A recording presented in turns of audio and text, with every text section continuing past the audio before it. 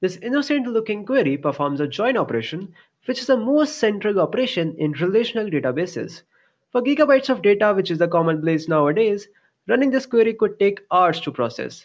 Seems useless, right? Let's see how it can be made better. Consider joining these tables based on the above query. The join operation gets executed in this manner, and finally we get this answer. Executing the group by query and taking average, which is the aggregation function here, will fetch us this. The bad news is this query can take hours to execute on a sizable database.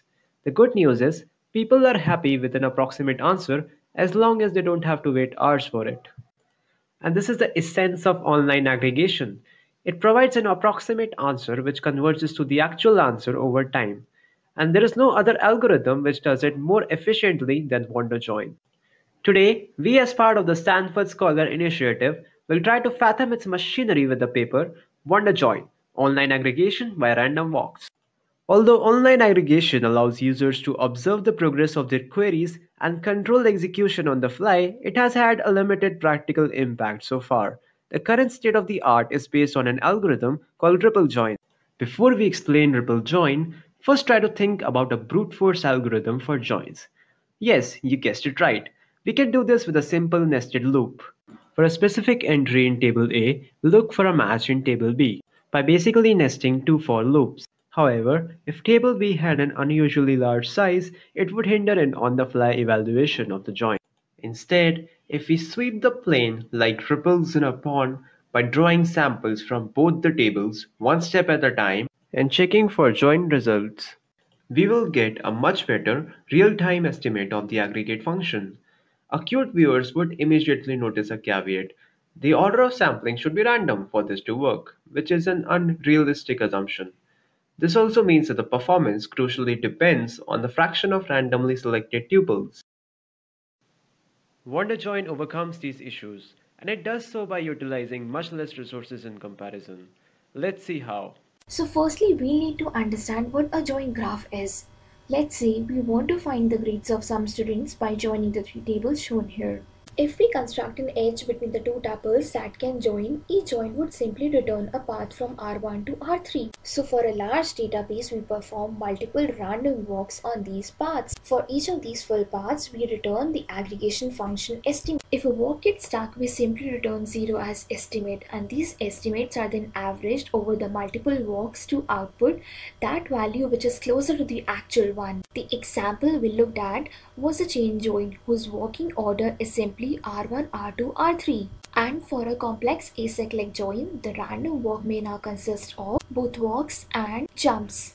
And for the jumps to be successful, R2 must appear before R4 in this walk plan. And for the cyclic join, we perform the same random walk as that of the acyclic one, but with an additional step of checking whether R5, R3 join is possible. If it's not, we return an estimator with value 0. It is important to observe that there can be multiple walk plans for the same spanning tree which have the different impact on performance. So, in order to choose the optimal plan, we look at all possible walk orders in the round-robin fashion and calculate the number of successful walks, tau, for each of them. Once we reach a threshold number of successful walks, we stop.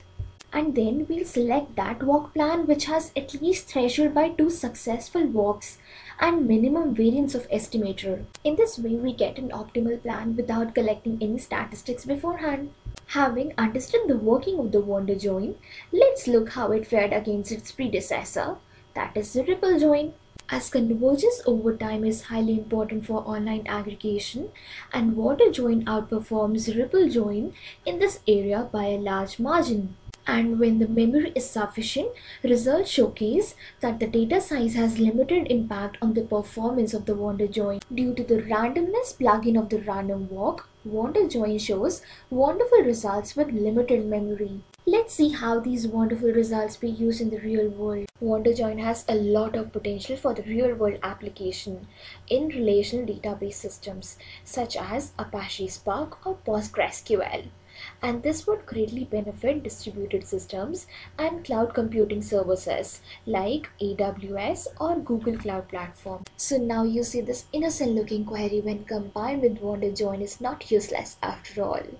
With this note, we end our presentation. If you would like to view more of our talks, visit scholar.stanford.edu. Thank you.